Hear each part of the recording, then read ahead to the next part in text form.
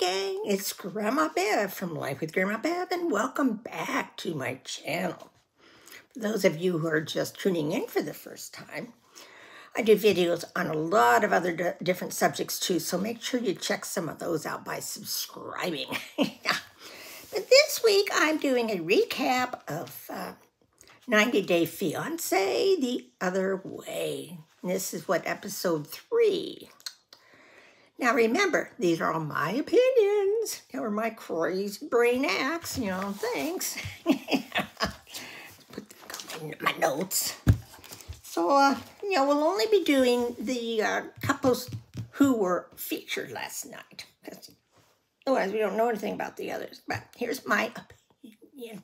We'll start with Julio and Kirsten. Well, as you know, she's from the Netherlands, and she's come over to meet his family, and then supposedly they're going to go back, and he's going to go with her to live there. Now, he hasn't told his mom any of this, just he's going to be moving there, not that it's going to just be in a couple of weeks, and he also hasn't told his mom that much about Kirsten or how long they've been going together. So when she hears this kind of troubles her a little bit, because she's been talking about him ever since she met him a year ago. But you gotta remember, he's a guy. So, let's see. He says 3 months while he's talking. They meet with his family for dinner. And somehow 3 months gets mentioned, but he doesn't make a correction, right? He also says that he already replied for his residential papers or residential visa, whatever they call it there, to go live there.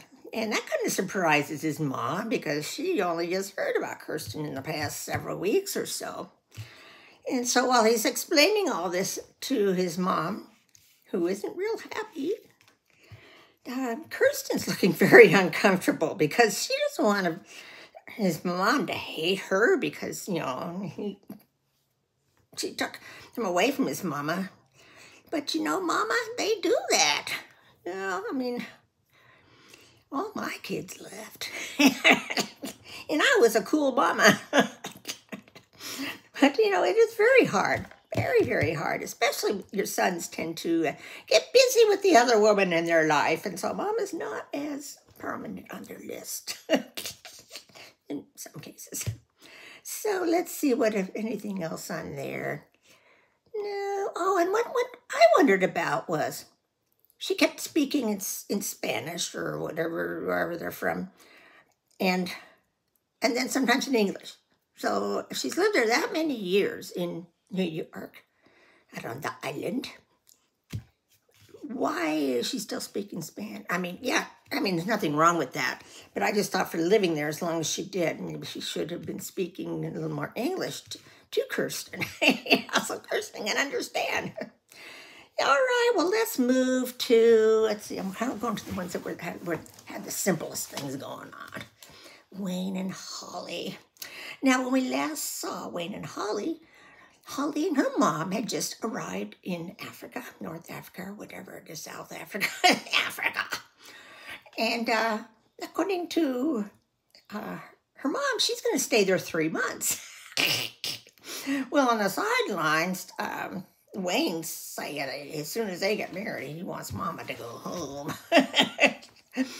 So he takes them out to their house. And, of course, Mama went not only just to see her daughter get married, but she wants to make sure she's going to be safe there because apparently it's not uncommon to have break-ins quite often in your home.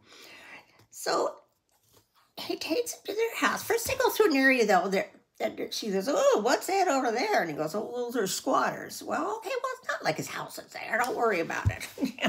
People got to live somewhere. So I thought the area he drove into looked very nice. And I even saw a gate, though. She says it's not a gated area. But so this man has gone through a lot of updates and things in his home to make it feel safe for Holly and Holly's mama. He shows him a contraption he's been working on in the garage. So if somebody opens up his garage, they're going to spray it with pepper spray. I don't wonder if that's legal. Well, the States it might not be, but I just wonder, what if somebody, though, opens it by mistake, not realizing that it's been left turned on and they get sprayed? Not too pleasant. And he talks about the power outages. I guess apparently, oh, so the man walks by the window here. Amazon. Okay. You know, when you don't expect it, and all of a sudden, whoop, oops. Whew, okay, my heart can stop racing. They have power outages or, blackouts every day to conserve on energy. And I guess he said there's different levels, like, what, 1, 2, 3, 4, 5, 6, 7, 8 or whatever. And he's level 8, which means that his power will be off at least about 8 hours a day. And I thought, whoa, that's extreme.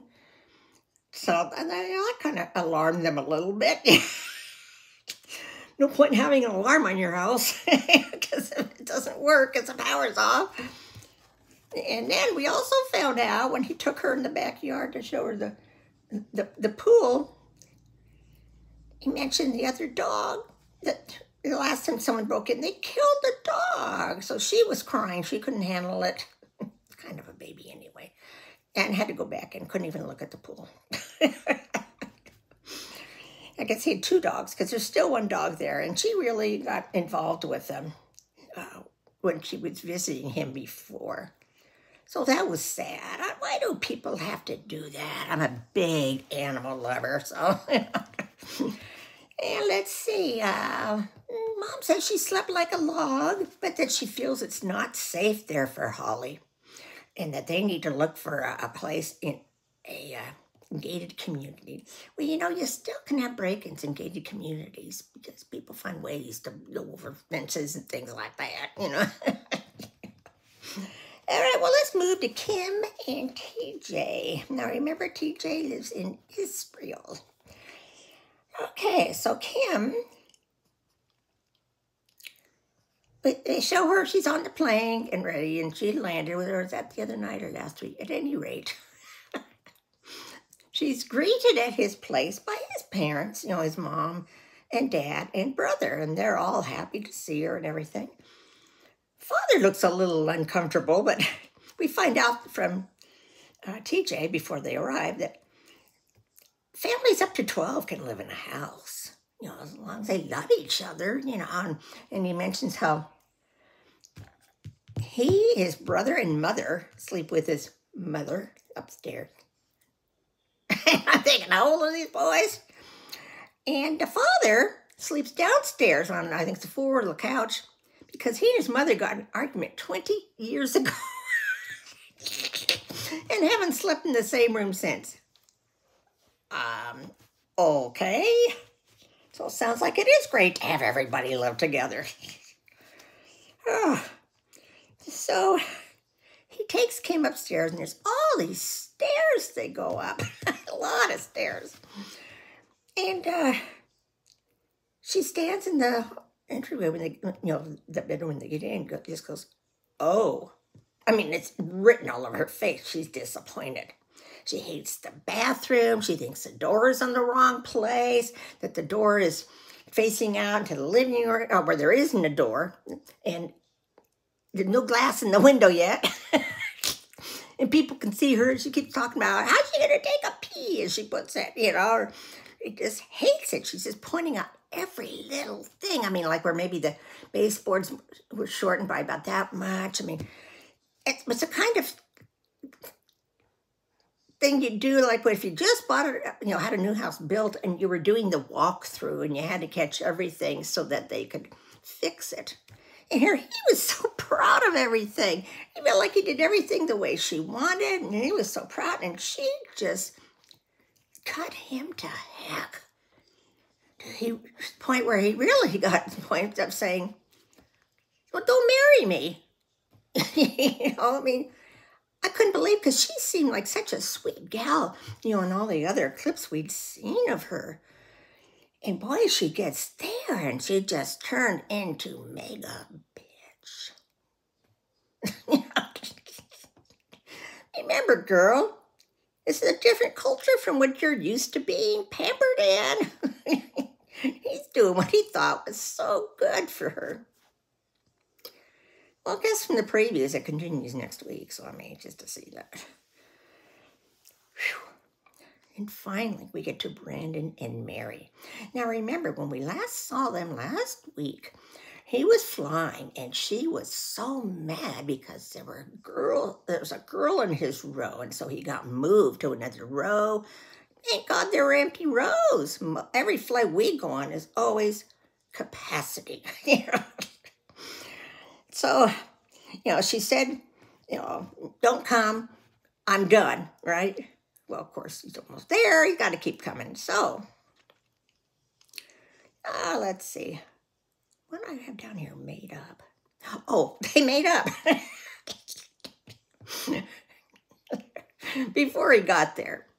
So we get to see her grandparents because apparently she and her brother were raised by her grandparents. And they say, are you going to do it with Brandon right away? And she kind of asks, do what? Well, we all knew. So the grandpa tells them that, he's got to ask their permission to either hug her or even kiss her. So no kissing, no hugging at the airport or anything, right? And she talks about how, she's so jealous and that her last boyfriend cheated on her 10 times. And she took him back each time, forgave him. And that's why she's so insecure. Well, if she never kissed him or hugged him, no wonder. Doesn't sound like they're really boyfriend and girlfriend to our way of thinking. Whew.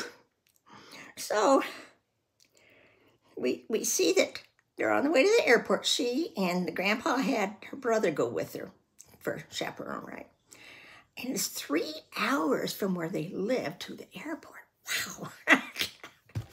So they're at the airport, and the brother says he understands, she's going to kiss someone, that kind of stuff. Because apparently her brother had some children out of wedlock. And the grandparents didn't talk to him for a long time. But, they're back in good graces now.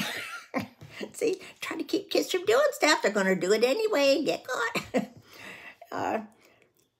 So he finally gets off the plane. He goes and freshens up, brushes his teeth, which I thought was very considerate. And he walks out, and and he runs up, and there's like a little fence between them, and they're hugging, and they start kissing, and, kissing. I mean, kissing a lot. And her brother is recording it. I wonder if that will get shown to her grandparents. Think there'll be fallback from that? Oh, well, I don't think she cares. So she says that was her first kiss. So that's how we knew that her other relationship was not a real relationship to our customs. Let's see. And Brandon says, I'm going to finally turn off the phone. He finally gets to turn the phone off because he won't have to be recording day-to-day, everyday life for her to keep an eye on him. Poor kid.